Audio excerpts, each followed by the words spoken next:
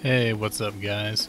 WAAAGH here. I know I haven't had a lot of time to be online lately in general, but I did want to make a video about something I did in Warhammer when I hit rank 35.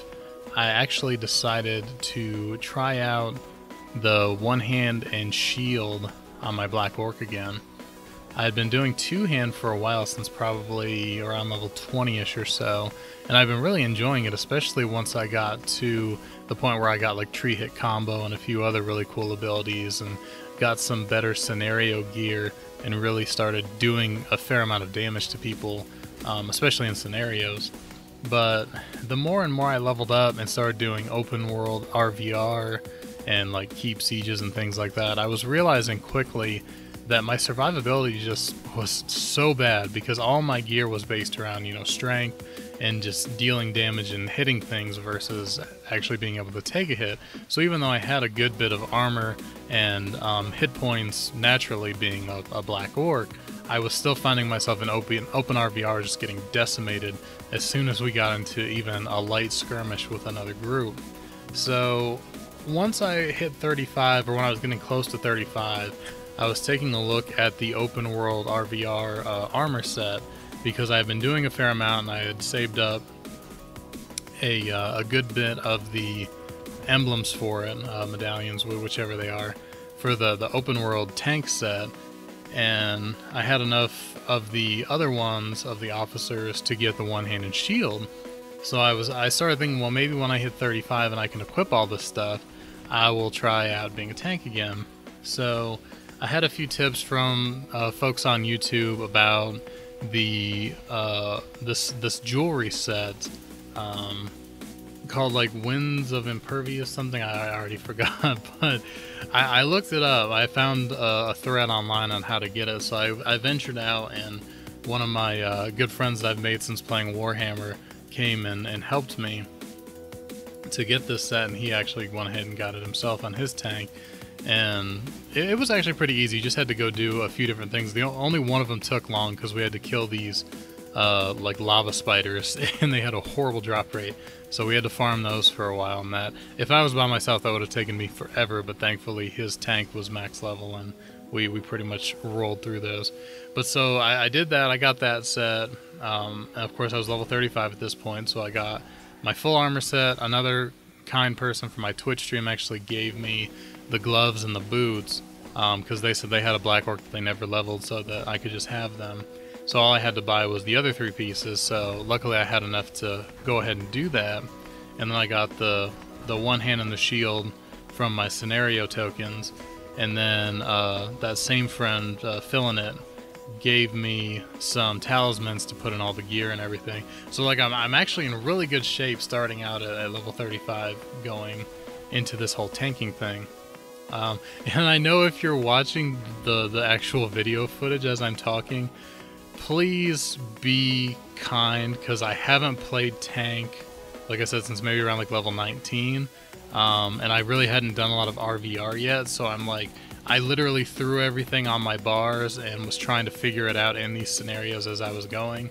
So I know I'm not playing all that great, but this is kind of, I think after doing some PvP for a little bit, I'll get the hang of it better. But I really do like it, actually. It's a different kind of rush playing a tank in RVR versus playing the two-hand. Because, I mean, obviously when you're playing the two-hand, you're playing it like a bruiser. You're trying to charge after people and, go after weaker people, and while you're also disrupting and, knocking people back or knocking them down, you're also actually able to kill people. Whereas with a tank, you have a really hard time killing anybody, but your role is completely different because you're all about trying to, guard your allies and buff your allies and debuff your enemies and also disrupt and all this other stuff. So I'm trying to get a good handle on, using my guard ability correctly and staying close to my target and doing all that, as well as maintaining my buffs and debuffs. I went with the spec that I found on the forums to get some pretty cool stuff. Like I got the WAAAGH ability, WAAAGH! So it's a really awesome buff that I try to keep up on my team as much as possible. I didn't have enough points to get the thing that allows it to last longer, so I'm hoping to get that soon. but I was like trying to keep that up as much as possible, and trying to use my other abilities that were like debuffing enemies or buffing. I had another ability that like gives the members of my party a small damage absorb shield. Like I was trying to keep that up as much as possible. I was trying to remember to use my challenge, because I know I've been bad about that in the past. I'm trying to get used to using that more often, the challenge and the taunt on the enemies, to keep as much focus on me and to help that damage reduction for my allies as much as I can. So I think with time I'll get the hang of it. But what I was saying is that like the rush of being a tank is still a rush. It's just totally different, because like instead of the rush of going after people and taking them down, it's that rush of like so many people are beating on you and trying to kill you, and you're using all these different things to your advantage to stay alive, and to also you're keeping all the fire off your allies and you're helping them stay alive, and you can control the battlefield so much. At least in scenarios, obviously. I haven't done any open world since then. But it's a lot easier to control the battlefield as a tank, because you have all these different things at your disposal to make it to where people either want to attack you, or it's debilitating for them to attack anyone else but you. So it's really cool. I actually have really enjoyed the little bit that I've played so far. I'm hoping to get on some more this weekend. Well, it is the weekend as I'm talking to you now, but I'm hoping to get on some more and get some more practice in, and I also want to get some more open world RVR done, because I've got my renown rank up to 41 now, which is a lot better than I was doing. It's staying ahead of my level, but I'm almost to level 36, so I'm still only about 5 ahead, and I need to get to 10 ahead as soon as I can. I want to make sure that I'm as close to or at renown rank 50 when I get to level 40, because that's what everyone's been telling me that is really important for me to do.